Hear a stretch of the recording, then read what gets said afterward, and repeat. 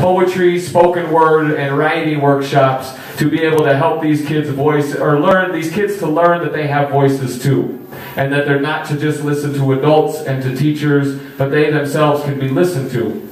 And it's really amazing when you find these poets who have traveled the world like Luka has and seen a lot of different sites, that they always bring it back to where it needs to belong with the kids and with the children.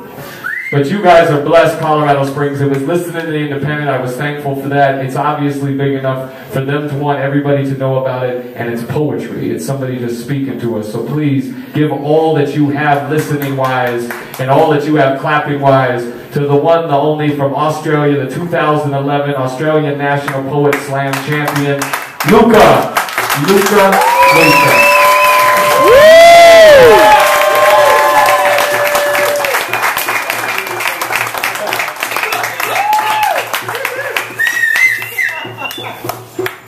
And know this, since he's traveling around in the United States, he needs to get back to Australia, which is a little bit, jet fuel's more expensive than gas and diesel. So if you got anything that you can contribute to Luka as it's going around, the bartenders are working their asses off. DJ has been with us for over the year and a half, and Luka's here tonight to celebrate as well. So please contribute if you can. Thank you so much. Thank you. Woo-woo!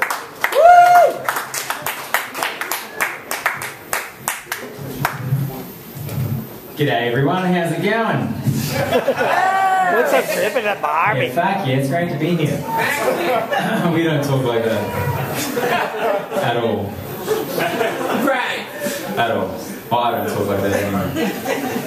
Thank you so much for having me, man. This is crazy. I was saying it today at the workshop, you know, come across the world and somehow you turn up in a room and there's a bunch of people wanting to learn how you write and wanting to listen to your words, and that is a real honor for me. So thank you all very, very much for having me. Thank you very much.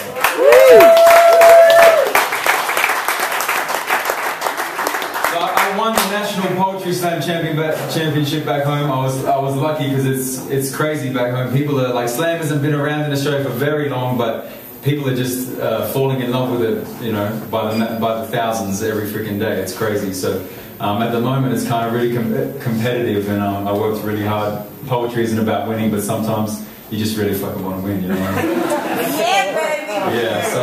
So I'm going to do the two pieces that I won the National Slam with first. Is that cool? Yeah. Yes. All right. Thank you. Come on.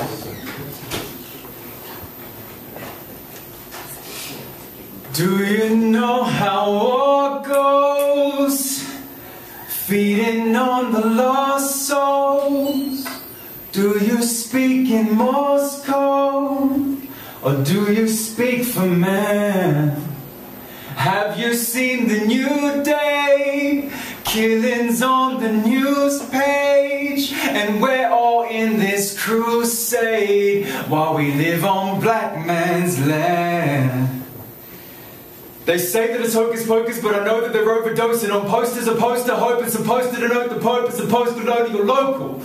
They know that we're close to the Bible, King Solomon's own survival. I jot it in pen, my saliva's more salty than all of the eyes of the children of mothers who've died in attacks from Afghanistan troops with their battle camp boots and a pack of canned soup in the back of their troop carrier, packed to the roof with a better C2, their jacket, their crew, new king, but it's their coup. New government, the judge and jury love it. They put the truth in the cupboard so the public won't discover it. You think you'll uncover, but you never really touch it. It's proof that we're all puppets in this Punch and Judy covenant. Love, can't get enough of it. More love than for the sufferers. The love making's a break from all the cussing and the hustling, right? All the tussling and busting at night. Crime and punishment, yeah, well it's rhyme and nourishment time. Do or die. Are you reading between the lines? It is no man's land if you stand between me and a mic, a meaningful life, so let this genius write. It's like I'm Jesus Houdini and a genie combined while I'm reading the signs, so while you whine, I turn water to ink. I'm all talk for the cause, that's how I force them to think. They want me to go to war like a mortal technique, but I'm not immortal, man, I'm just a mere mortal who speaks. They say it's the pen versus the sword, but that shit is so boring because our pens are just our compasses, and may we always be exploring. So while you picket signs for your rights and try and occupy the streets, we must be careful how we justify a fight for peace. Thank you.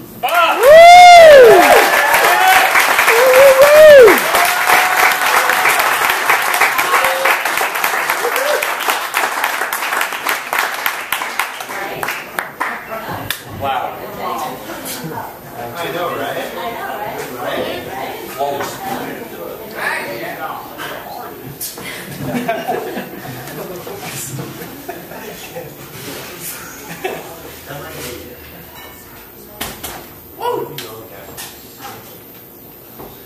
met